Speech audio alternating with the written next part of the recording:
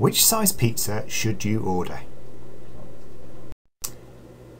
You're at the takeaway looking to get a pizza when you notice a special offer. 2 medium 12-inch pizzas for the price of 1 large 18-inch pizza.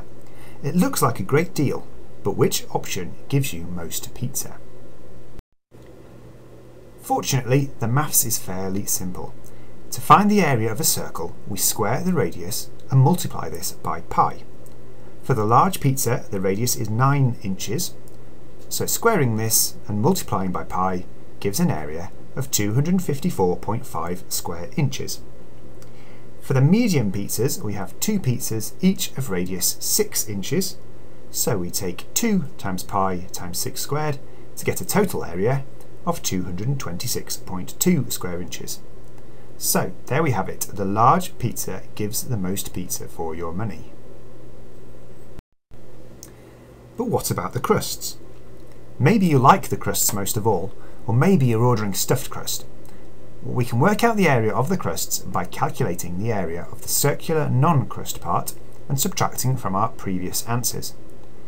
Let's assume the crust is 1 inch wide. For the large pizza, the total radius is 9 inches, so subtracting 1 gives us an inner radius of 8 inches. Our original area of 254.5 square inches minus the inner area of pi times 8 squared gives us 53.4 square inches of crust.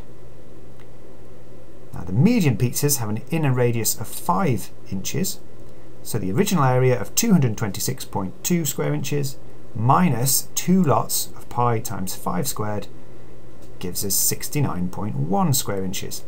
So the medium pizzas have more crust in total than the large pizza.